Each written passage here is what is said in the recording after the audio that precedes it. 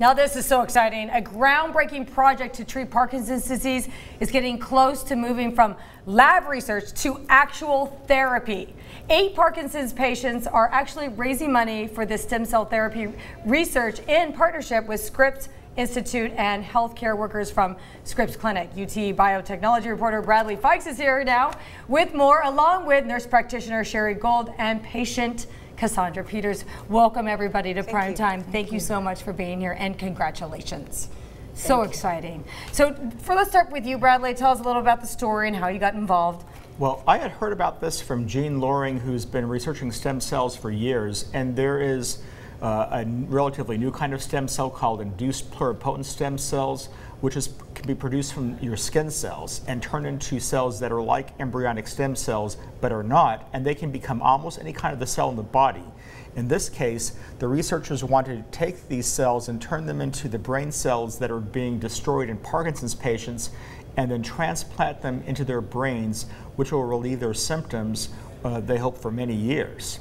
This has never been done before, and because it's so new and because the therapy might be quite expensive, the patients are raising the money for their own therapy, and Scripps Clinic and Scripps Research Institute are collaborating to help them. That's so exciting, taking control of your own life. Absolutely. Instead of life control you. And from what I understand, the medicine to help treat Parkinson's, your body kind of adapts to it, so it doesn't... Well, it does, but I think it loses its efficiency over time. So the more you take, the longer you take it, the less it works.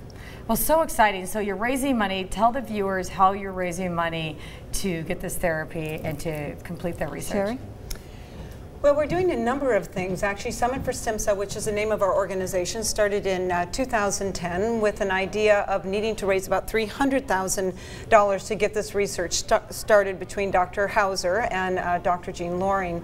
And so the idea came into my mind about climbing Mount Kilimanjaro with Parkinson's patients, both to bring awareness as well as funds to the project. So we summited, all 16 of us, in Kilimanjaro and raised at that point $350,000. Wow. And so we have now raised about $475,000, but still need another $2.5 million to complete the research.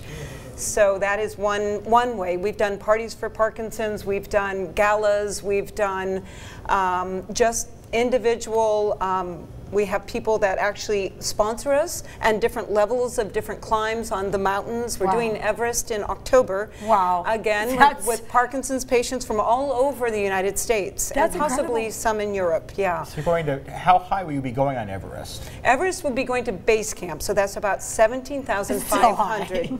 But a 3-week hike. So a big challenge for a person without Parkinson's, much less a person with Parkinson's disease. So incredible, so fascinating that everybody's come together to raise money. You still have to raise a lot of money. What is your biggest challenge, aside from Mount Everest?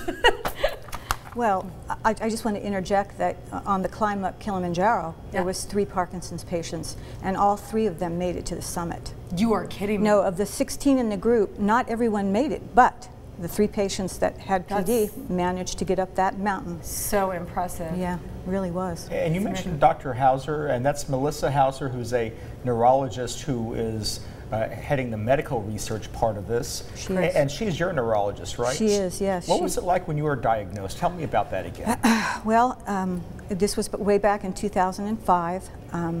We'd been trying to figure this disease out for about 3 years. And when I went in to see Dr. Hauser, she said, "I'm afraid we can't hem and haw anymore. This really is Parkinson's." And of course that was extremely unsettling. But in the same breath, she said to me, "You will have a stem cell procedure in your lifetime. I just don't know how soon." So I'm making her stick to her word. That's right. I love it. I love it. So the viewers can really understand what you went through. What were your first symptoms? When they didn't diagnose you right away, obviously it took years. No, like it took quite a while. It took about 3-4 years. Yeah. And unfortunately we had menopause in the mix. Oh, lovely. Yeah, that made it a little bit tougher. But the first symptoms were actually non-motor symptoms. They were more horrible depression. I never suffered that in my life. And I'm sure they were blaming that on hormones at the time. Yeah, they tried. Yeah. They tried. And my husband thankfully said, you know, there's more going on here than just menopause. So when I went in to see Dr. Hauser, she said, you know, it'll take us a while to figure out exactly what this is. But she didn't give up, and I'm not going to give up. And I'm so happy for you that this treatment is available, and I know it's, you know, innovative, and it is. You know, with every year they're going to find new breakthroughs. But right now the issue is raising the money. You need the money. Correct. What's the next step? How can we help? Well, by getting actually the word out, by having people out in the public here that we need sponsors for our climb. Check the website. We're going to pull that website up too in a minute, but go ahead. Yeah, it's the summitforstemcell.org is our website. So we have a lot of people. We have a board of about 20 people. Half of those people on our board have Parkinson's disease.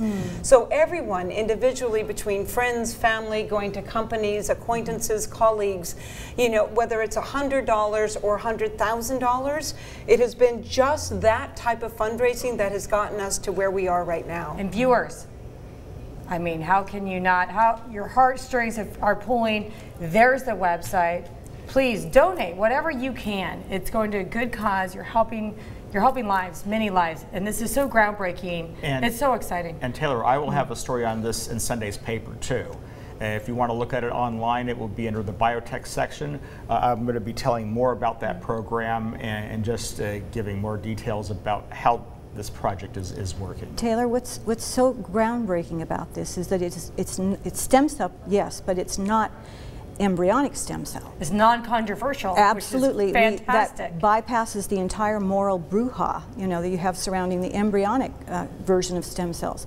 And I have, you know, a very small little pinprick of a badge of honor where they took my skin cells and are now going to transform them first into those pluripotent stem cells, and from there into the dopamine neurons. And when does this happen? Because we would love to be there. Oh, sweetie, I wish it could happen today, but obviously we have to raise the funds.